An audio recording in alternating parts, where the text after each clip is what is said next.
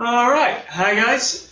So yeah, 8 days to go. I'll probably do some updating in the middle of this video, but yeah, as you may have seen from an earlier status, I bought some chocolate. I now have 4p left, which probably isn't going to be spent. Um, but yeah, the chocolate will be to use up some of my leftover cornflakes, and we'll do some really quick cornflake cakes. So yeah, I will swivel you guys around. There we go. The most basic ingredients going, no pun intended because they are just basics. But I got 1 bar of milk, 1 bar of dark chocolate. Those were 50p each in Sainsbury's, and the cornflakes that I've had since day one. So yeah, there's not really a lot in this recipe, so I can talk to you in the meantime. It's literally melt the chocolate, add the cornflakes, put into a silicone mould with some cling film in it, just to stop it from sticking. But yeah, it's been a good few weeks since I last videoed. Coming into the home stretch now, which means I'm actually getting more and more limited on ingredients, but also getting closer to the end now. I am so grateful to all of you. The fact that we've already passed the £500 mark, and there's still, I reckon, some time to go. Not to mention those that are waiting for the end of the month to donate. So yeah, it's been great. Yeah, Antonio, that's it's not strictly true. Well, I haven't baked in years, but thought I'd give it a go just to use these up, because I haven't really been. It's bad, really, but I still haven't broken my habit of not really having breakfast. Probably because I've been working quite intensely on a uni course anyway, and I've been trying to get that over and done with in mornings. So I've pretty much been cracking on with that rather than getting food and then rewarding myself with lunch, as it were. So this will hopefully make up for it. Also, never use medium mode on this microwave, so this is going to be a bit of a guessing game, but we'll see how this goes. So yeah, you can see all in there. We'll do some good old-fashioned stirring as it goes along. But yeah, let's blitz this on medium a minute to start with. I'll go 40 seconds because this microwave is a bit powerful. Yeah, let's try 5.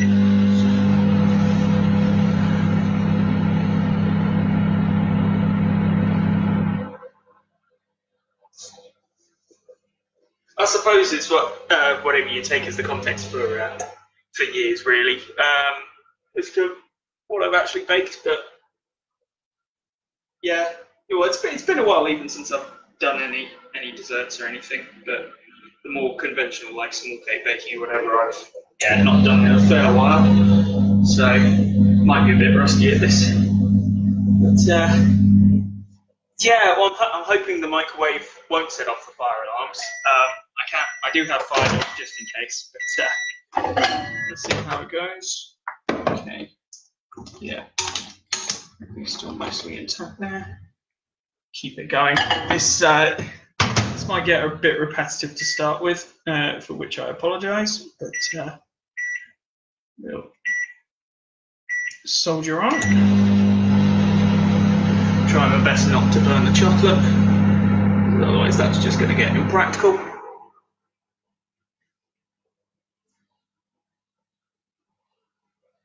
Even that was nearly a year. Oh, hang on. It's last Easter. That was nearly a year and a half ago that I baked the waffleberry. But yeah, the point still stands. I don't do this often. This is the first time I've baked in this one.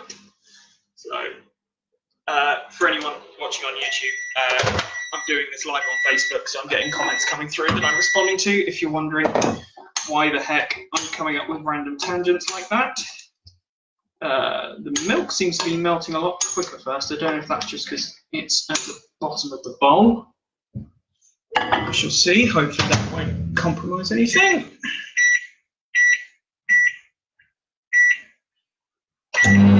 See, everyone watching, it's just a game to see how quickly it goes before things go horribly wrong. Which, you know, I can get that. That's fair.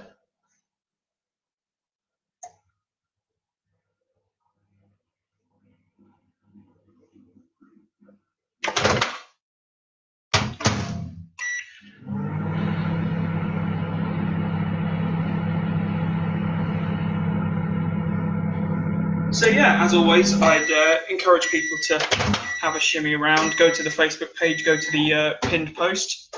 You'll have the, I've actually got to update the food diary for a couple of days worth now, but you'll see a mostly intact food diary there. Just show you the current state of things. A lot of solid pieces, but some bits are beginning to melt.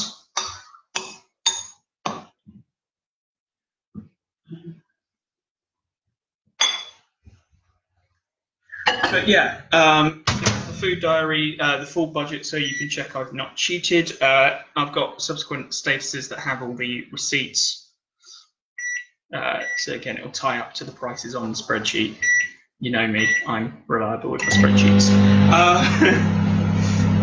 But yeah, all the donation links are there, any information links, including a few quality statistics websites that I was citing in my first video, the websites to the charities themselves if you want to have a look at their work.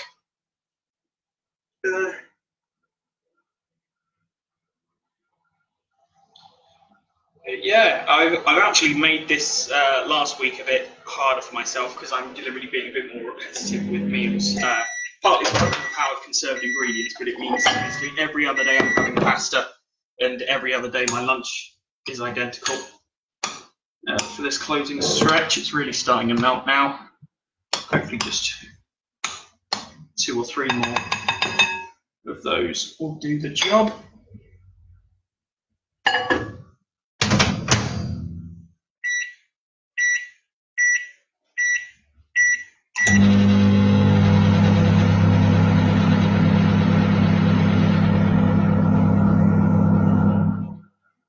So yeah, and please feel free to share the pages around on your respective timelines, Facebooks, Twitters, etc. Really been appreciating everyone who has been. And yeah, more word we can get out, the more likely people are to see my stuff. Whether they donate or not is a different thing, but even people just seeing this, I hope it kind of inspires people to have a look into these things. And I would say it has been a very rewarding challenge to do. If anyone's contemplating doing this, it has been a very worthwhile experience for me. Do another 10 seconds just to get the final lumps out. That should do the job. I'll go 15 actually, start it. There we go.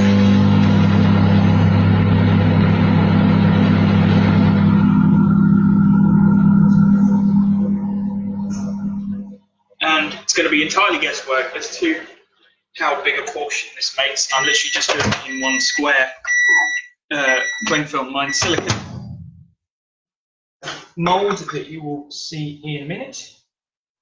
But there we go, nice and smooth now.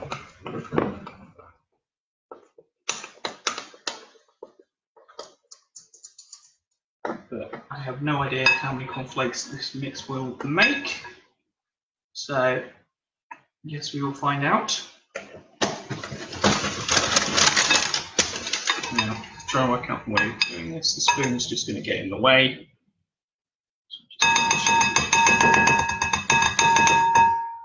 Aside for a second, because there's no way of doing this aesthetically and practically, so we'll do bits one at a time. Start the same amount, and we'll just keep folding them in.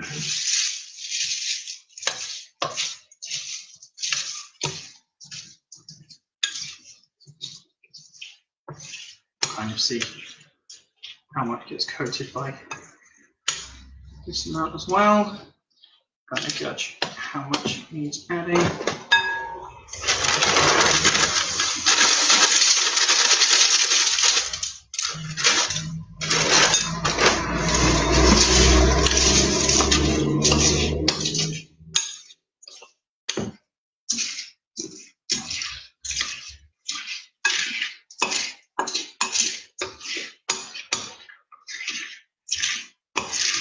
You try not to crush the cornflakes too badly with this.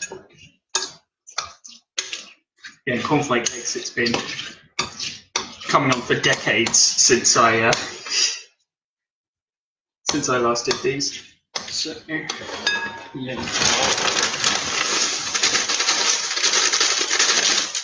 I'll probably do it. The advantage of having these means that I was only having desserts every other day, but this can now serve in a dessert slot, which one of them might actually be tonight. We'll see how well or not this sets before I do that. So let's transfer a few things. Put the cornflakes back now. We'll move you guys over there. Nothing burnt just yet. So yeah, as you can see, cling film lined. The stove's not on, so I haven't got to worry about it suddenly melting. But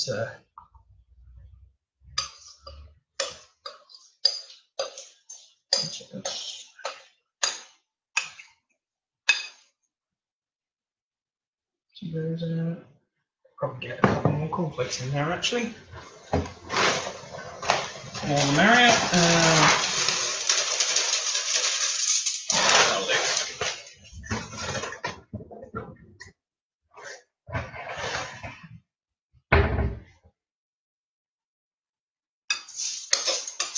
And none of the food that's left at the end of the month will be wasted. If it's something I want, I'll have it. Any mixed veg left, which I won't want because it's disgusting, that will be donated to my parents' dog because she loves the stuff.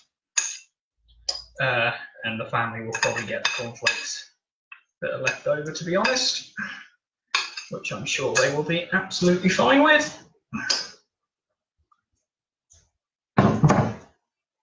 Right. Get a knife so I don't look completely disgusting.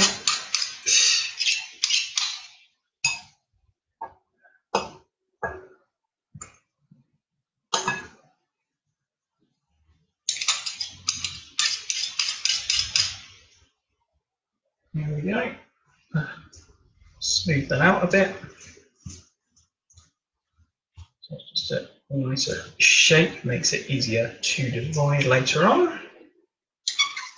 Yeah, that should easily make 4 nice slices, which is exactly how many I was aiming for, so that's always nice.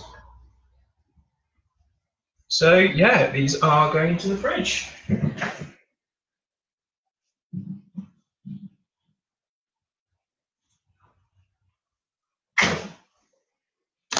So yeah, I'll let those set, and then I will post the pictures on the page later. So yeah, hope you all enjoyed. If anyone has any questions or anything, feel free to leave them either in the comments or shoot a message or anything like that. But yeah, I will see you soon, guys. Okay.